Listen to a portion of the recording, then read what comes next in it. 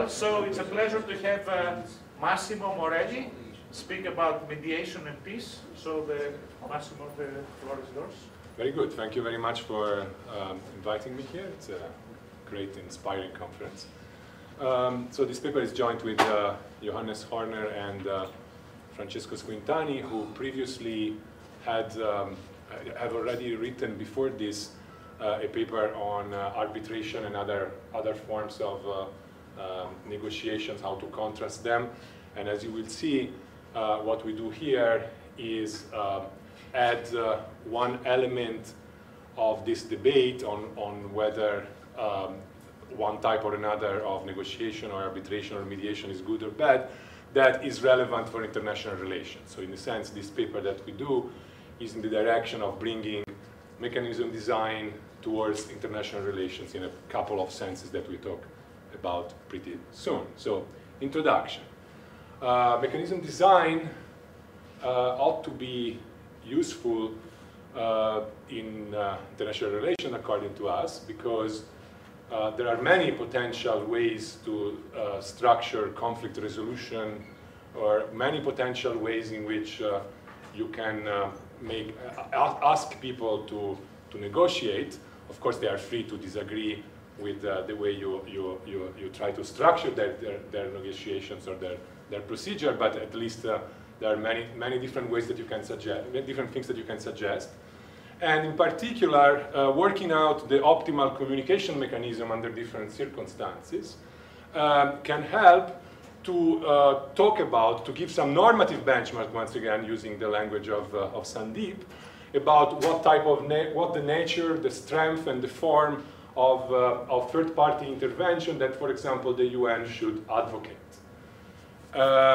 In particular, under what circumstances would you want to have a third party intervene at all, and to do what? Would you want just a mediator that helps with communication in one way or another, or would it be desirable that the mediator also has some enforcement power and commitment power?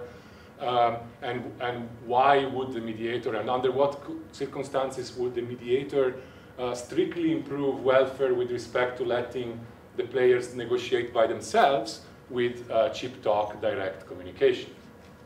So those are the questions we are interested in.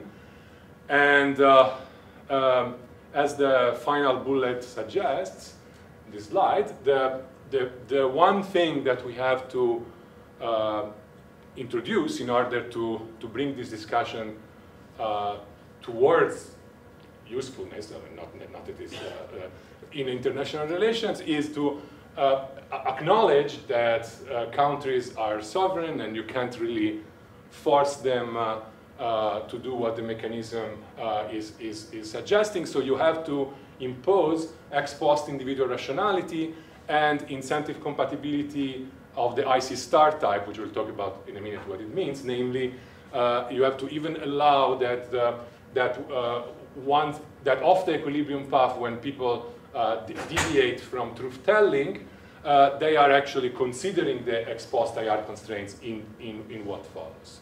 Okay, so ex post individual rationality means you can't. It is related to the idea that you can't really force countries to do something because the third party doesn't usually have enforcement power of a strong type. Okay, so the normative benchmark we will offer in this paper is about pure mediation. Pure mediation in the literature of mediation is at one extreme, following what Towell and Zartman use to define it. We are basically letting the mediator free to formulate proposals, facilitate communication, and manipulate information. Those are things that are fair game for the mediator, but the mediator has no enforcement power, has no potential subsidies or transfers that he could offer to the players in order to achieve peaceful outcomes, and has no extra information that he could use in the negotiation process to help one country or player accept a settlement or something else. So we could also think of the mediator having a different objective function, such as the welfare of the parties he's mediating for. Yes, so that's why I'm reserving the first bullet of this slide as last in what I'm just saying. I went kind of backwards from bottom up, because the impartiality that we assume, namely that the mediator is simply minimizing, and the objective function of the mediator is the neutral one, to minimize the probability of war, ex ante. This is not necessary for most of the things, for the structure of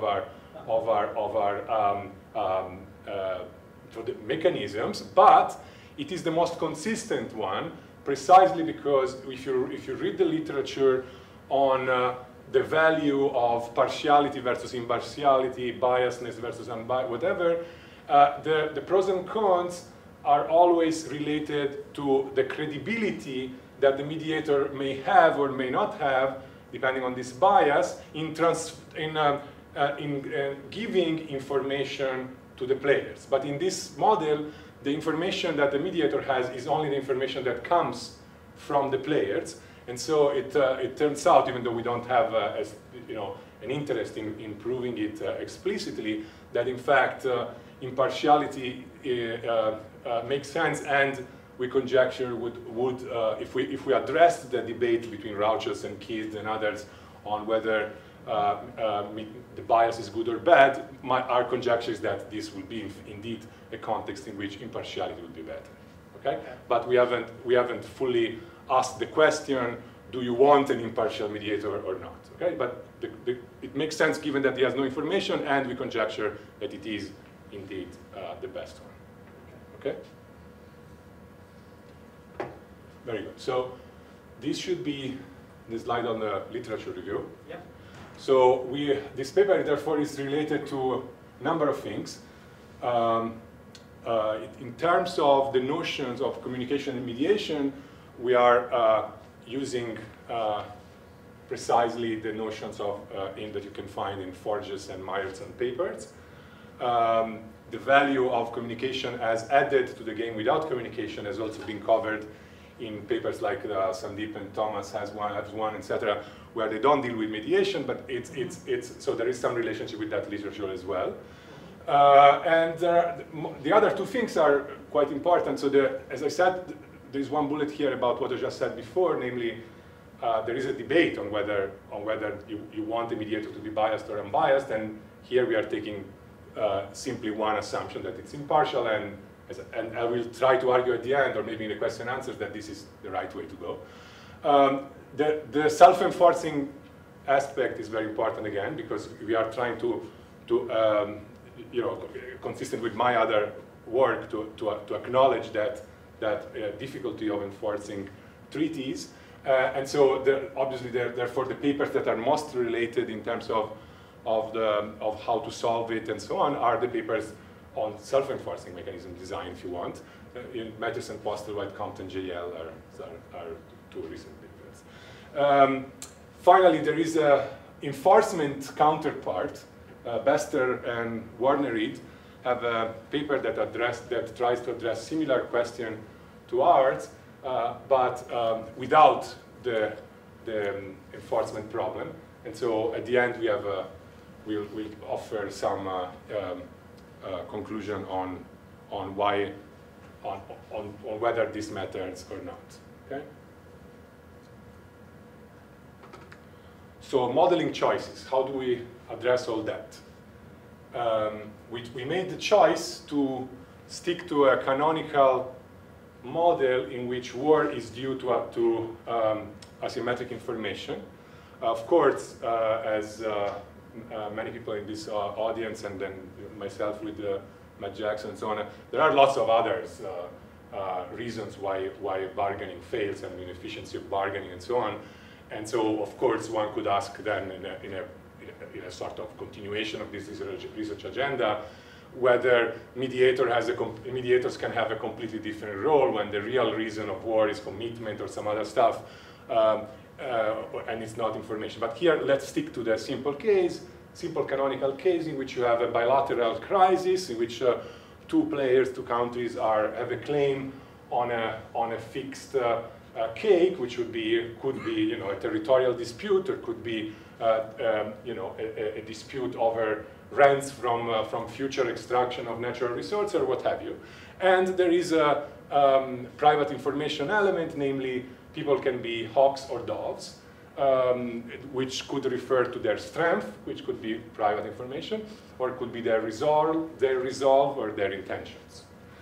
So that's a kind of canonical situation in which you have, it's one of the rationalist explanations of war. Let's pick that, okay?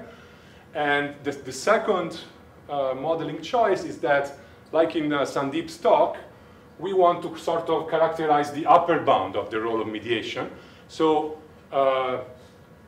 and we want to also compare it with the upper bound of what agents could do without a mediator. So therefore, we will allow for correlated play even when the mediator is not there. Obviously, correlated play, as Barry was also arguing before when we talked about difficulty of coordination, is not necessarily realistic, but by characterizing what the players could achieve if they could correlate their play, you really get to their upper bound. And then we'll see under what conditions the fact that the mediator can correlate play directly can strictly improve welfare. So the benchmark is public correlation. Exactly. Okay. Exactly. So as a coin toss, then you do. Exactly. So the public correlation will be compared. So therefore, another way to put it is that the unmediated communication game is one in which communication is public, and the mediated communication game is like having two people in a marriage crisis going to talk separately to the marriage counselor. No? And actually, interestingly enough, I've been told that marriage counselors sometimes ask them to talk directly to each other, and it's only when things get difficult that they ask to have private conversations with them, and that's something that will be going on in the paper. Okay, and so the final modeling choice, as I said before, is that we will want to impose ex post individual rationality constraints. Okay, so the preview of results. What we achieve in this paper is, number one, full characterization of the best equilibrium that players could achieve with unmediated communication. And this, as I said, will involve, depending on the language you want to use, correlated play or sunspots or other things. Then we ask, okay, with respect to that upper bound without the mediator, when and how does the presence of the mediator improve things? Obviously, the mediator could always decide to make the private messages he or she receives public. So therefore, he can always weakly do as well as the unmediated communication game. But he can do, in some cases, strictly better. And the question is exactly how and exactly when. And what kind of shape, what kind of quantitative estimate we can make of the role of mediator. When is the role of the mediator the strongest? We are interested in this because then, of course, at the qualitative level, we want to say under what circumstances that we can depict with variables that we can observe, should we advocate the intervention of a third party in the strongest possible way. So that's kind of the qualitative question. So the when thing that you will see in the paper is related to two variables that, in fact, have been used to talk about mediation also in the empirical literature. So one is the cost or intensity of conflict, and the other one is the level of power asymmetry, which is kind of related, as you will see in a minute, to the level of hawkishness of a context. So the when basically is going to be the mediators are particularly useful when the conflict is expected to be costly or intense, and in fact, at the same time, the level of hawkishness is not very high. And on the other hand, when the cost or intensity of conflict is lower, then the role of the mediator is going to be important when the level of hawkishness or the level of power asymmetry are higher. So this, of course, will need to be explained in the characterization. And now in the next slide, I'll tell you a little bit about what kind of strategies the mediator uses that allow him or her to obtain these type of things. But the final point on this bullet is that, as I mentioned, we were really motivated by, we thought it was very important to add this ex post individual rationality constraint, and indeed it made the analysis very complicated, so it better be important to go through all that algebra. But surprisingly, when at the end, when we got all the results, we were able to prove that if you add enforcement and therefore you drop the ex post individual rationality constraint and you replace it with the interim individual rationality constraint like Best and Warner do, you get exactly the same welfare. So we don't know yet, and here is where, you know, if any of you reads the paper and has an idea about a clearer intuition than what you offer right now for this, of course I offer one at the end of the talk, but it's really surprising. It was really surprising to us that, at least in this context, of course I don't know how general this thing is, the value of mediation is indeed in the communication strategies. But it is not, if you add enforcement, you cannot improve welfare further.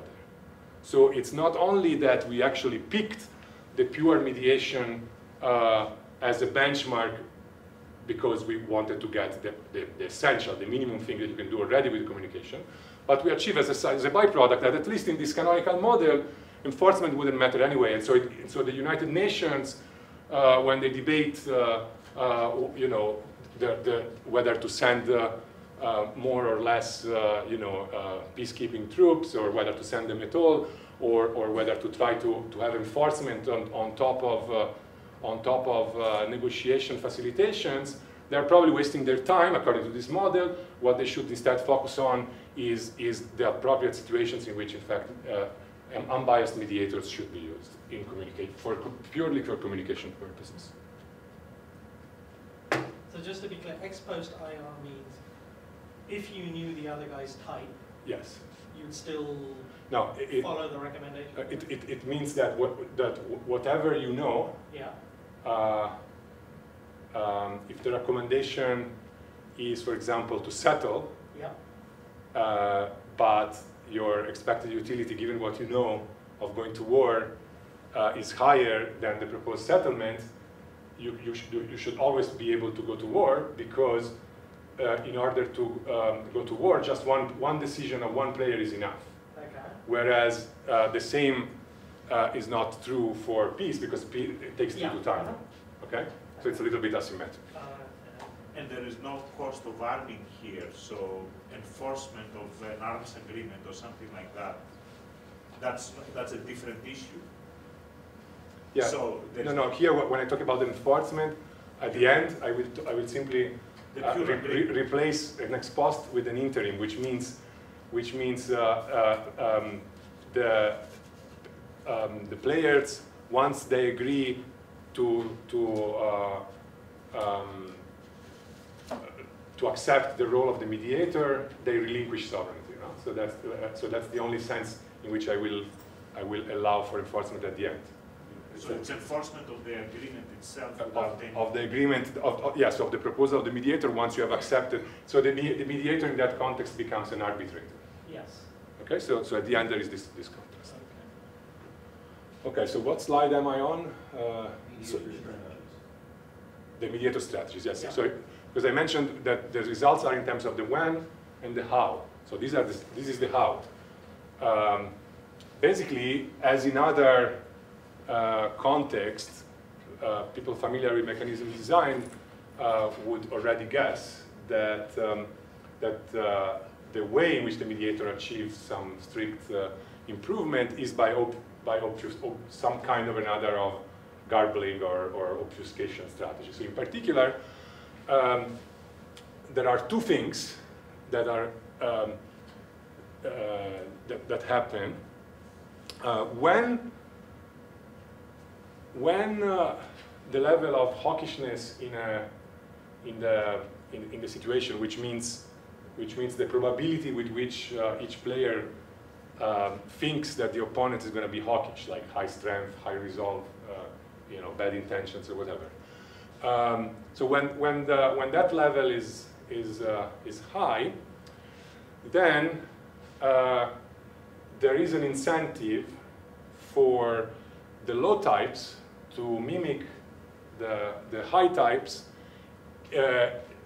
because in the absence of this obfuscation, which you don't have in the case of unmediated communication, that the benefit of that mimicking is that you can receive the higher split, as I will show in a minute, the higher settlement with respect to what you would get if you said that you are a dove and the other one is a dove. So there is a sort of benefit of lying related to the fact that if war doesn't occur after your lie, you're going to get a better share. So there is a sort of peace payoff from lying. Now, without mediator, the only way to reduce that incentive to lie, to eliminate it actually, to make things incentive compatible, is basically to have the randomization device, the public randomization device, such that you actually have a higher probability of war between hawks. So you basically punish the innocent in some sense. You punish the liar by sending him to war too many times. Whereas the mediator doesn't need to send him to war as many times, because basically the mediator can already reduce the incentive to lie by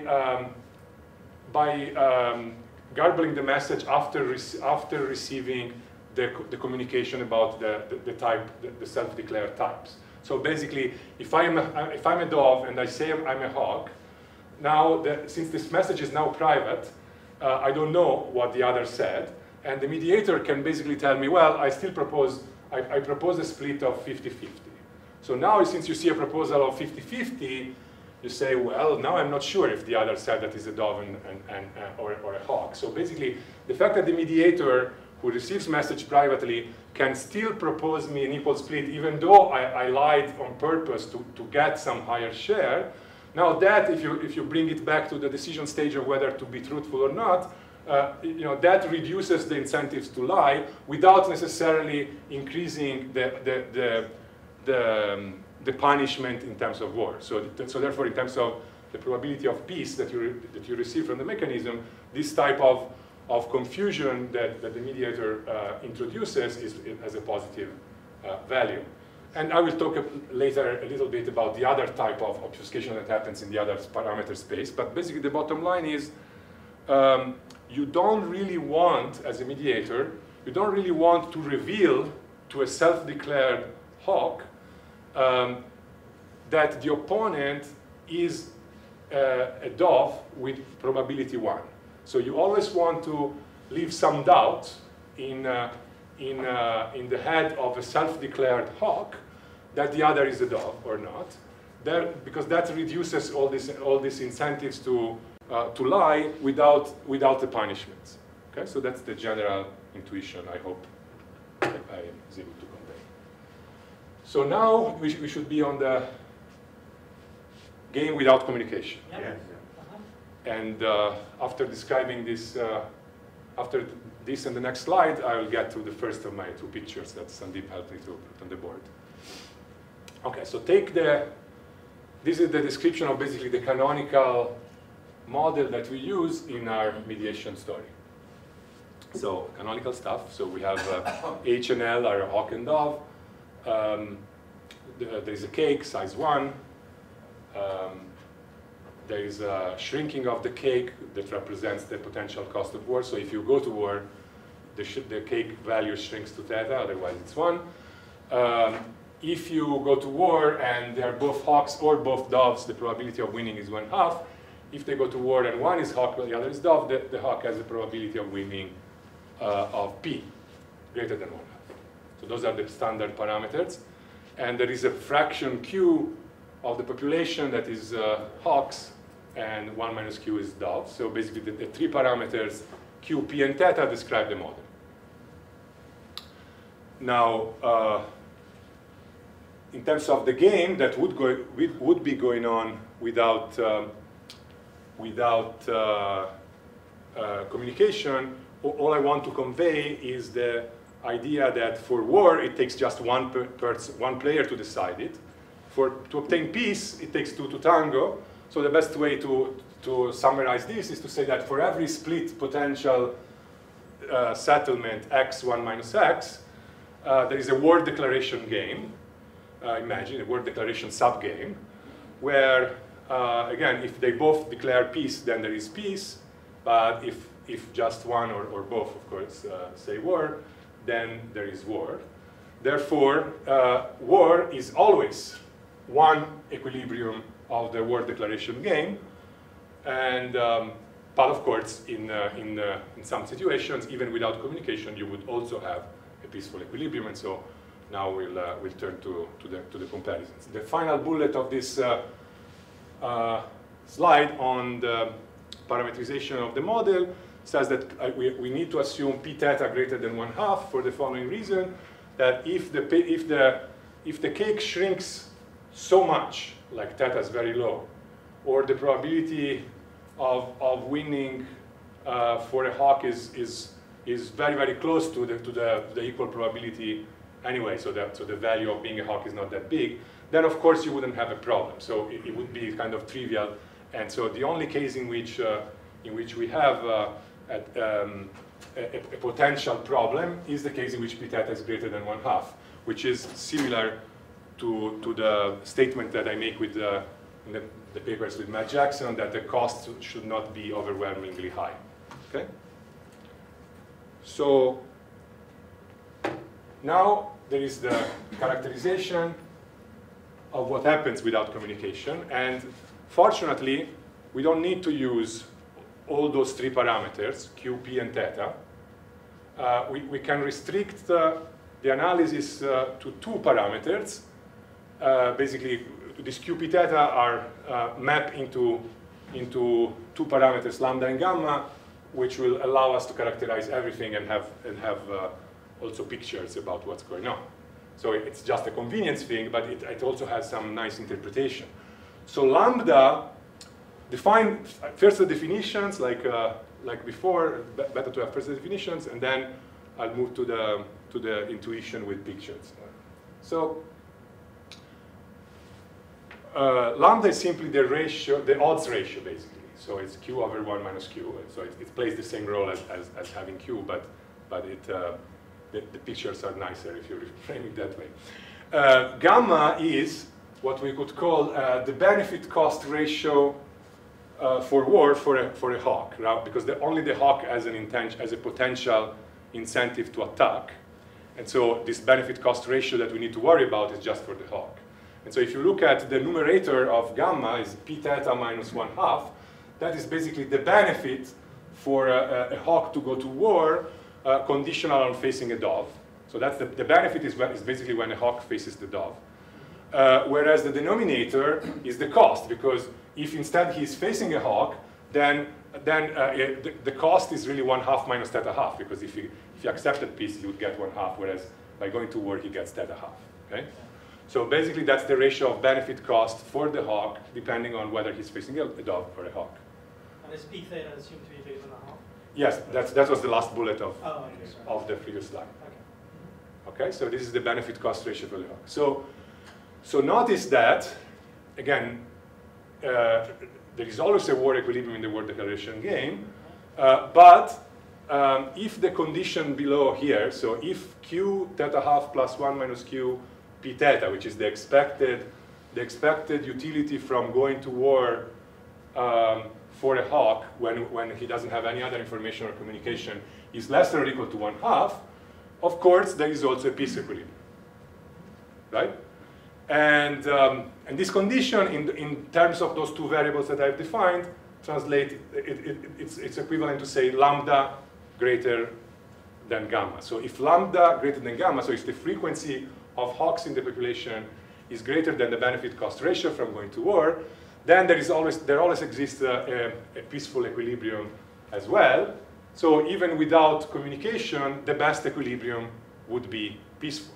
So here is therefore the first of the left one of the two pictures that Sandeep helped me to write down captures this, right? So in the gamma or the benefit-cost ratio from war is the x-axis.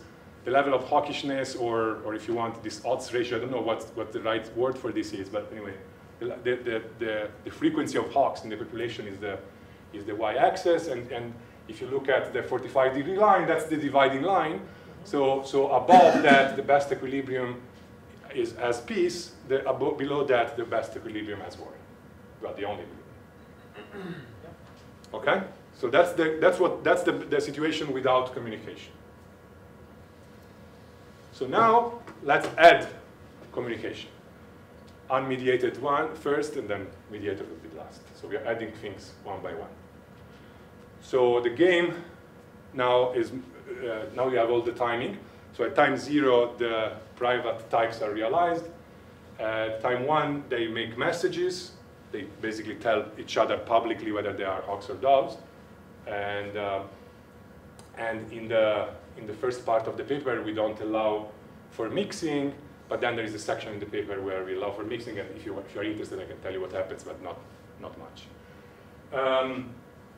And then, basically, there is this correlated play step, which is the sort of unrealistic thing that I was referring to before, namely, it is really the best thing that, in order to get to the best equilibrium, we need to have some randomization device that chooses a settlement for every message pair and chooses a probability of war or offering that settlement again for every message pair.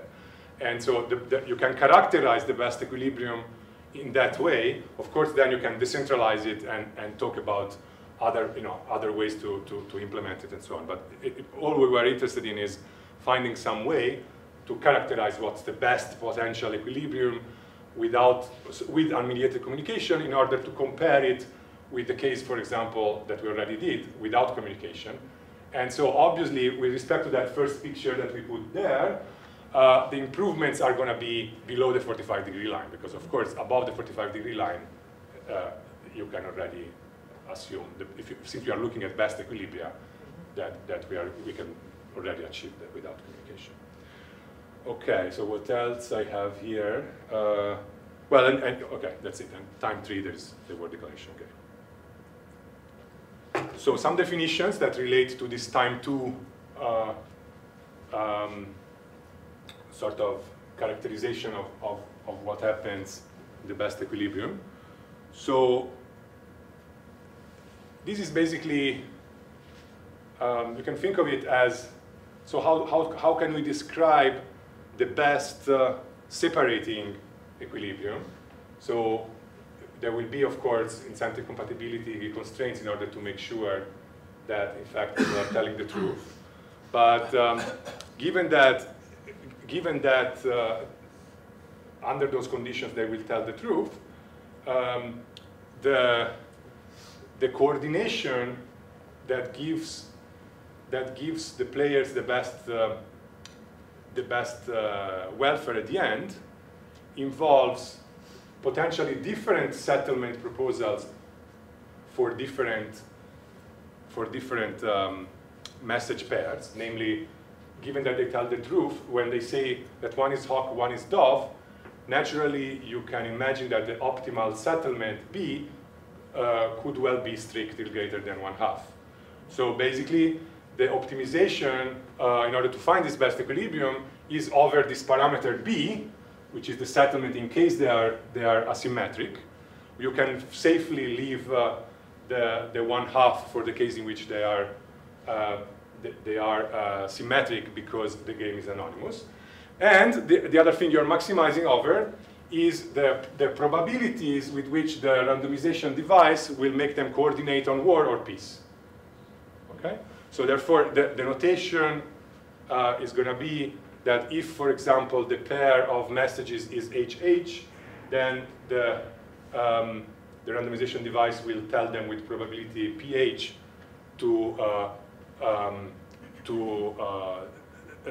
that the settlement is 1/2, 1/2, and then at that point they have to say accept or reject at the word declaration stage. But with probability 1 minus PH, basically the randomization device is telling them to coordinate on word. Okay? And so on and so forth. With PM it's for the asymmetric case, and PL is for the low messages. How much time do I have? You have 14 minutes. Oh wow! Okay, so I'll be much quicker than I. Okay, so so this is the program, right? Yeah. So you're going to minimize the ex ante probability of war subject to the ex post IRs and IC star. So I don't have much time to describe them in detail, but basically the ex post IR constraints are very simple. You want B, so the settlement proposal in case of asymmetric messages to be greater than P theta, because otherwise ex post, even after receiving the nice offer B, the hawk would decide to go to war.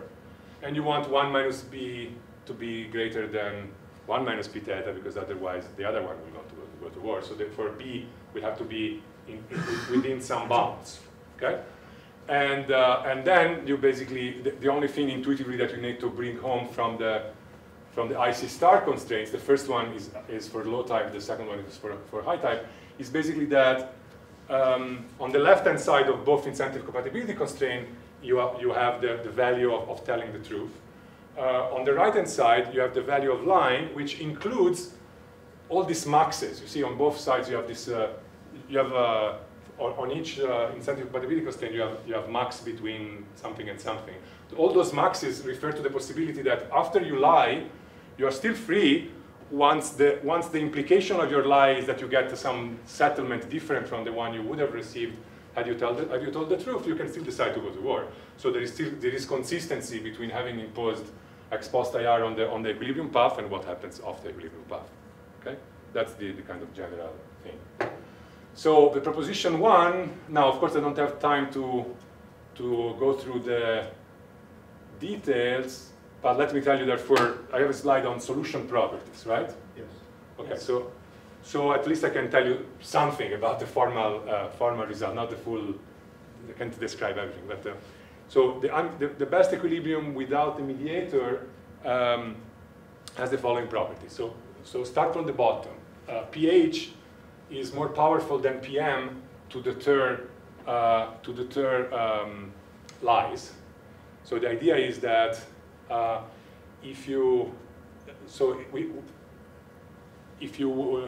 if the players want to reduce the incentive to lie for doves that want to exaggerate their strength, the most powerful tool is basically to have a sort of implicit threat of high probability of war when they both declare hawks. Then punishing the other way, also because in some sense that way you punish 2 players instead of 1. So I don't know if this is too vague of an intuition. And so because of that, all the characterization always has a pH greater than PM. The best equilibrium always has pH greater than PM, which is problematic for interpretation, and I talked about that in the question and answer part.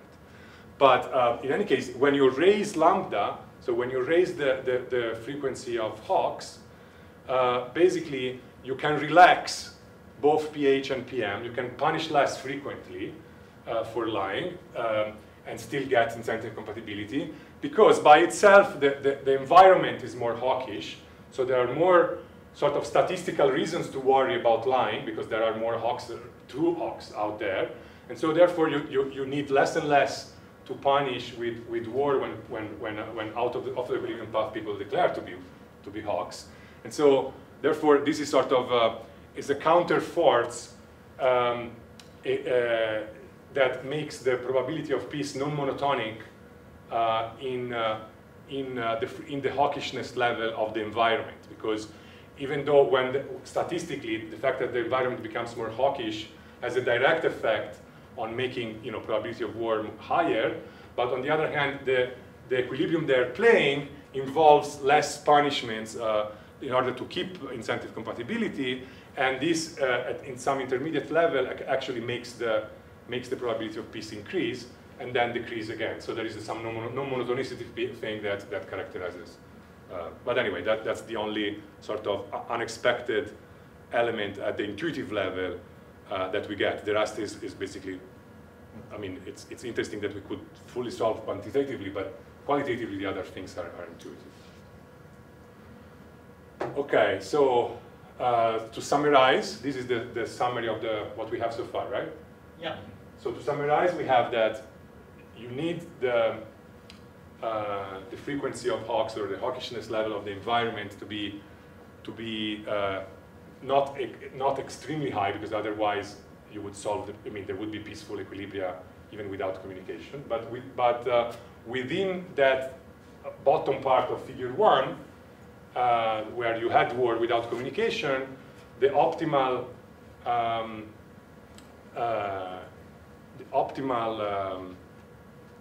equilibrium without mediator actually reduces the space of there is a positive probability of war, so it remains true that in that area there is a positive probability of war, but that probability of war has a strange shape, so you have all the pictures in the paper, strange shape that is not really monotonic, and there are 3 or 4 different areas, so it's not completely, so that's why I prefer to let you look at the 3-dimensional pictures on the paper rather than trying to mimic them myself.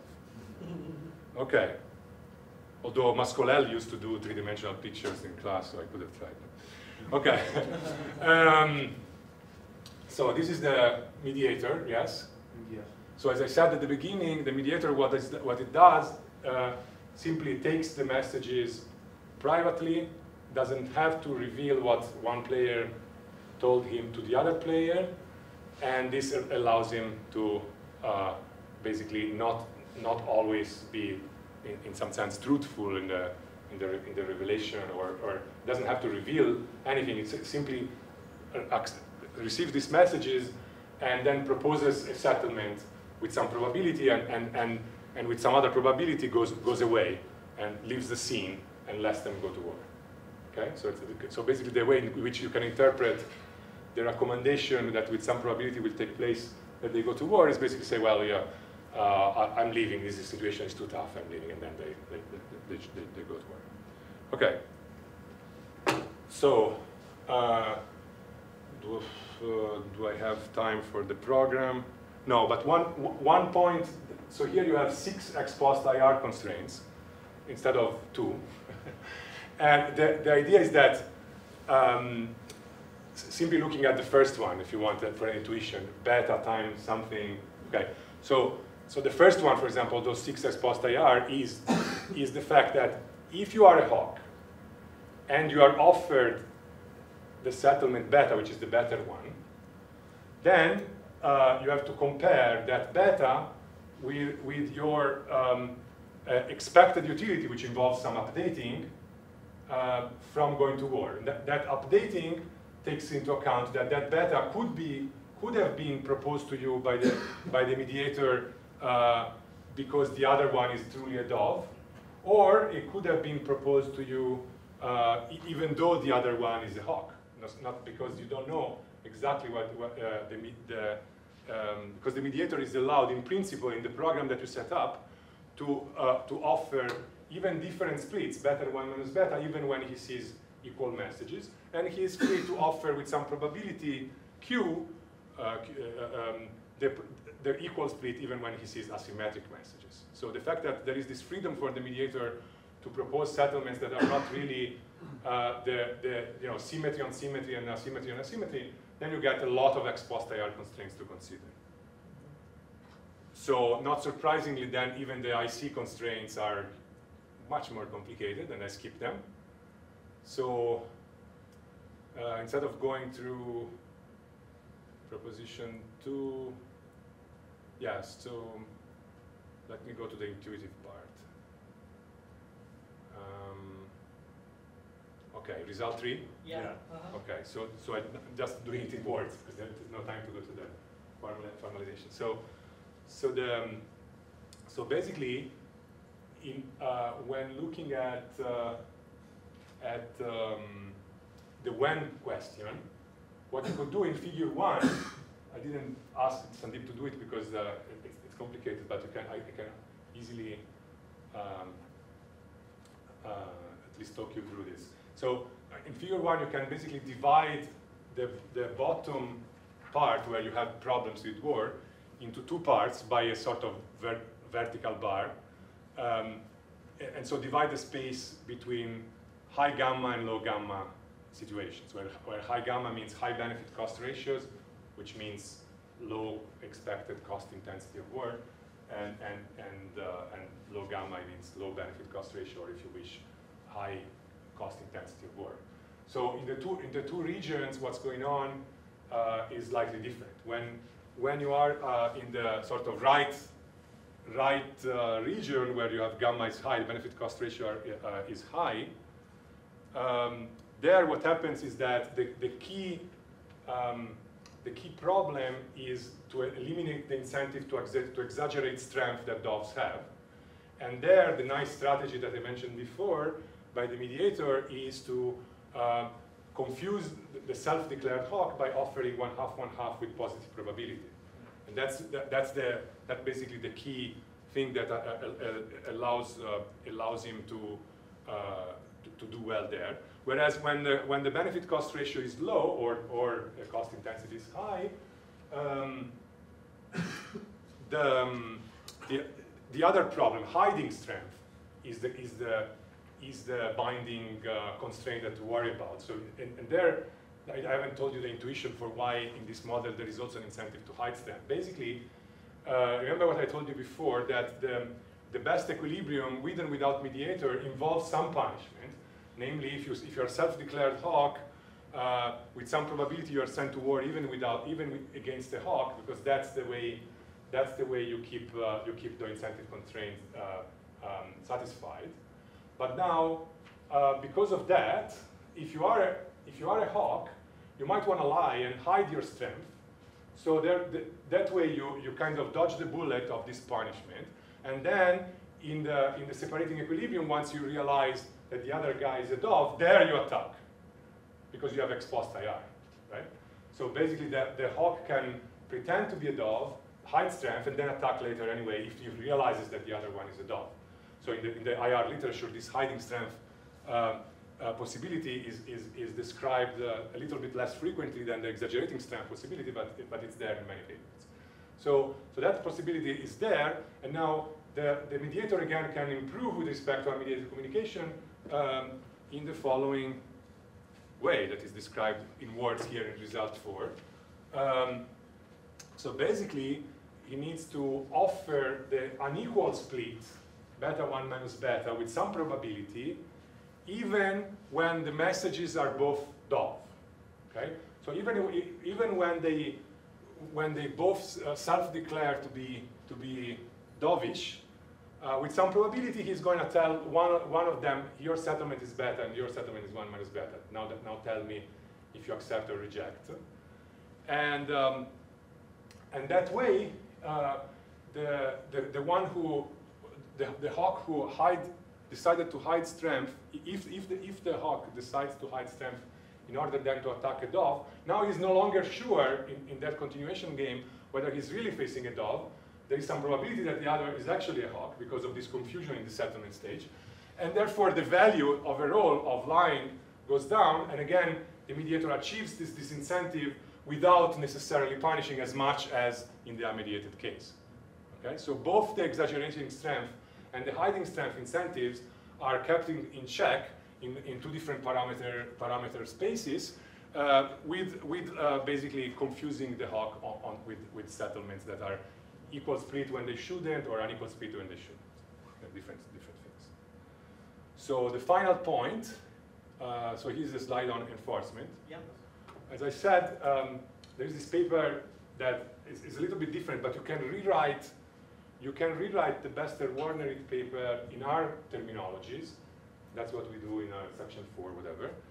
And replacing the ex post IR with the interim IR, which basically has the interpretation that, as I said, it's arbitration. Right? So that if you accept the mediator, then you will accept whatever he tells you. Yeah. And so we were expecting that there should be some further strict improvement, but the answer is no. There is no improvement, and I don't have time to go through this particular step. But rather than going through this enforcement result, I want to use my last minute or two to describe the last picture, because this tells you, in a nutshell, and in the parameter range in which mediation helps the most, what's going on. At least gives you a picture of it quantitatively. So this picture, this second picture that we have there, is drawn for a particular value of gamma. So fix the benefit cost ratio from going to war for the hawk. So the technology, it's a function of P and theta. So fix the probability of winning for the hawk and fix the cost of war. Fixing P and theta, you're fixing gamma. And so that goes out of the picture. And now look at how does the probability of peace on the y-axis depend on the level of hawkishness of the environment in the three cases, okay?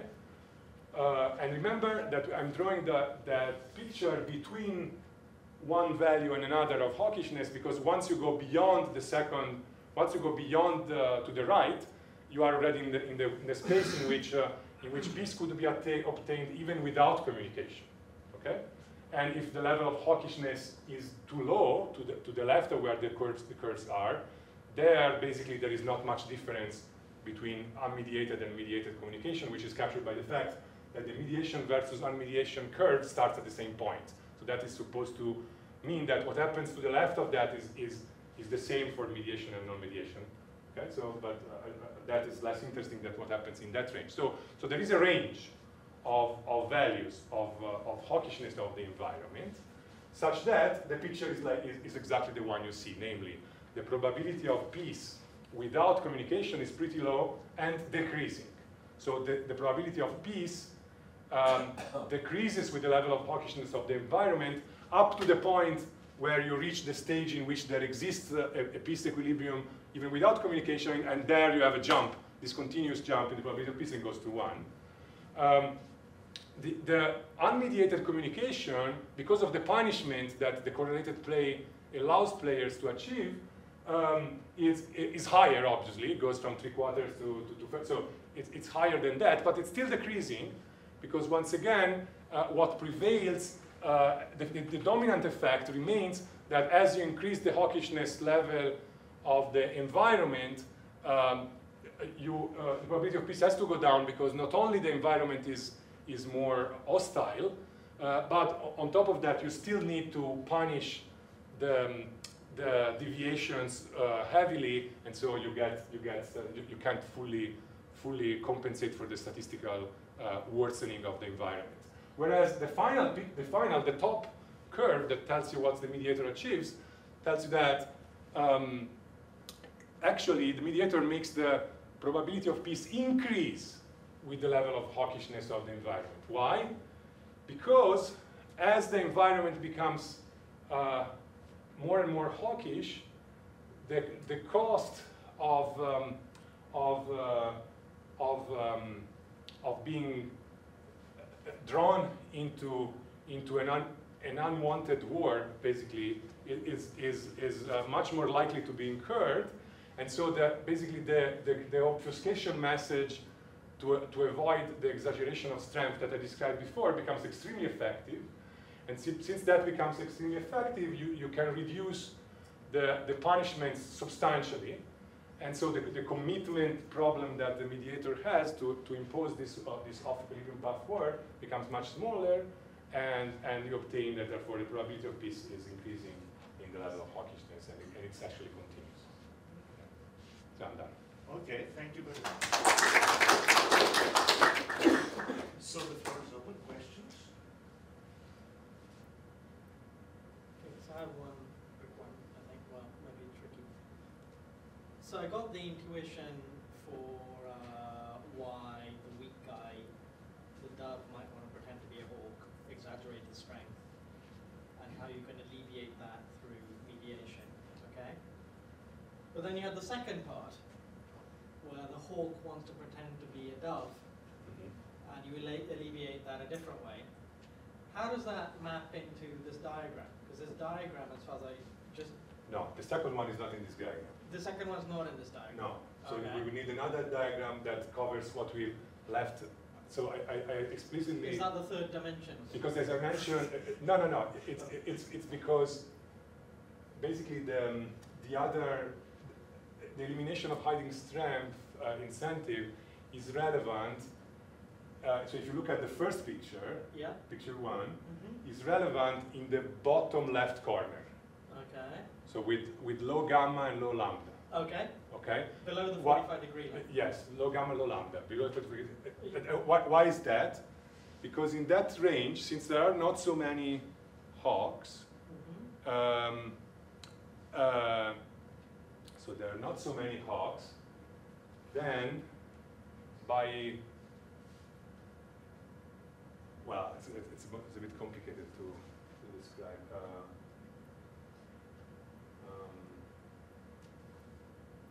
Yes, so the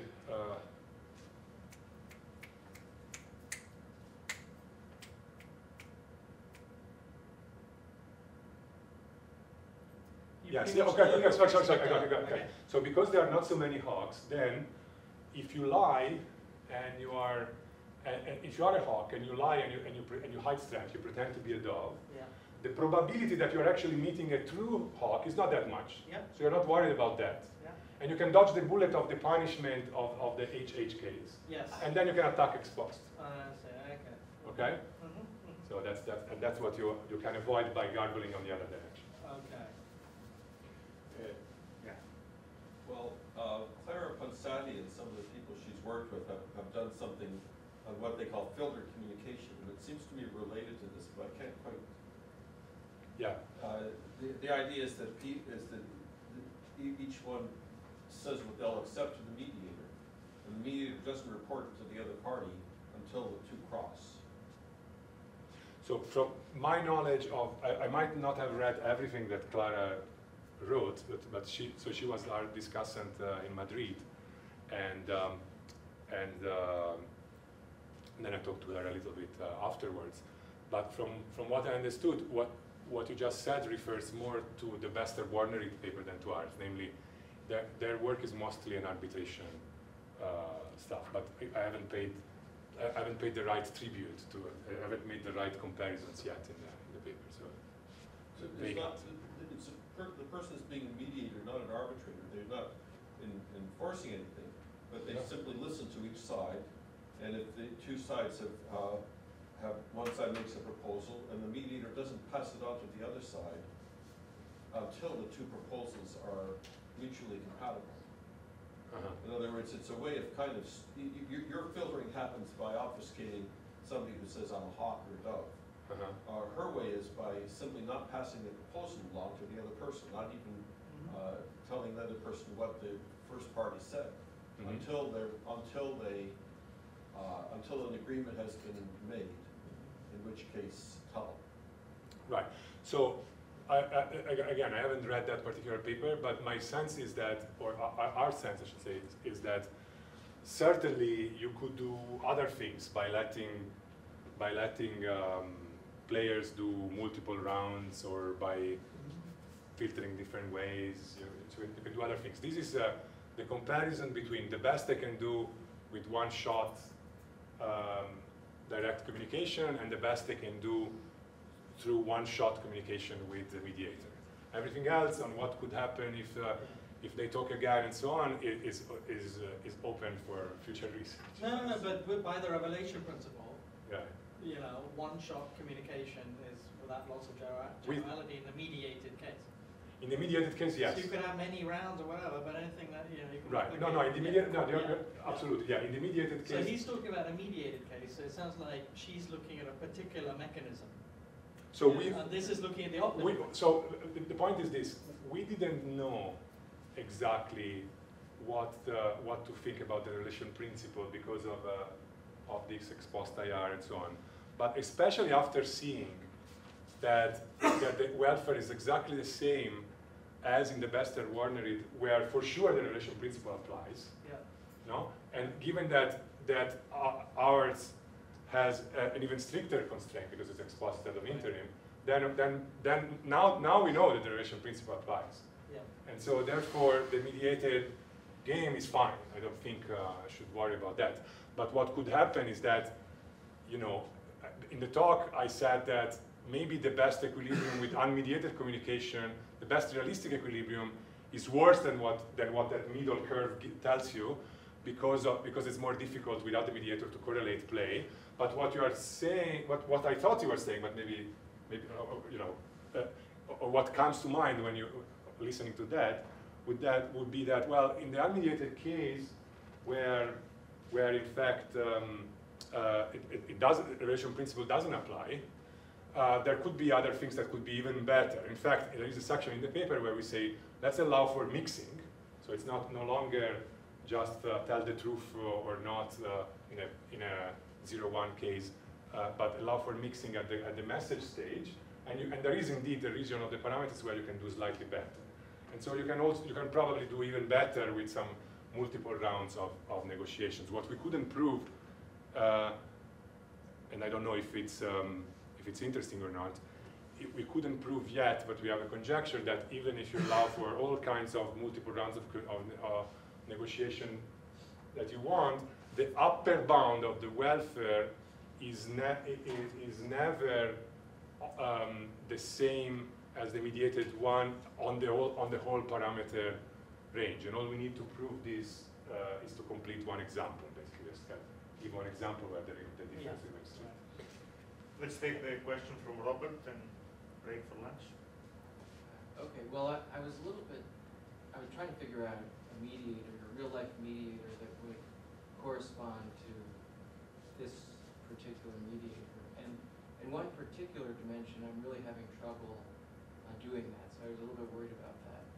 Because you assume that there's no commitment problem at all for the mediator. So the mediator can announce an optimal plan, which could be, for instance, if I get these two messages, then I'm going to recommend that both of you go to war. And I'm having a little bit of trouble thinking of an actual mediator that could credibly commit ahead of time to saying, okay, you know, if this should happen, even though it might be optimal, but obviously there's the...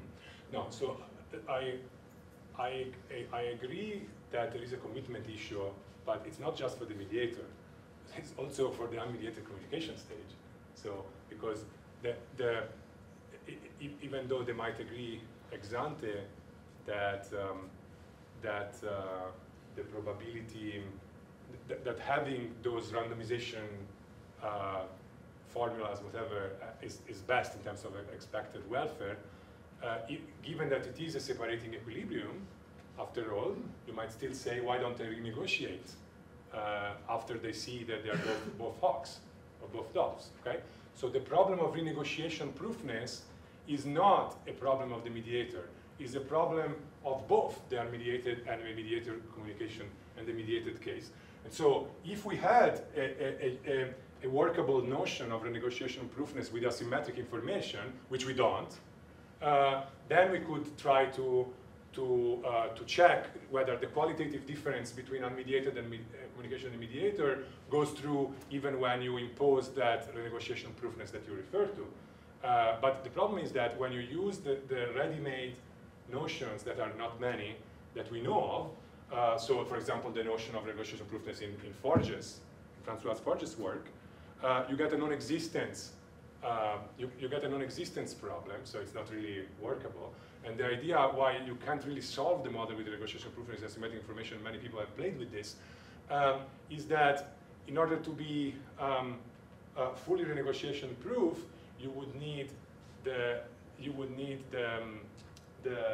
recommendation to go to war to be followed by war with probability 1, but that is inconsistent with what you said, is difficult to achieve. So we have added, not in the version you have on the website, but we have added now a long paragraph on this.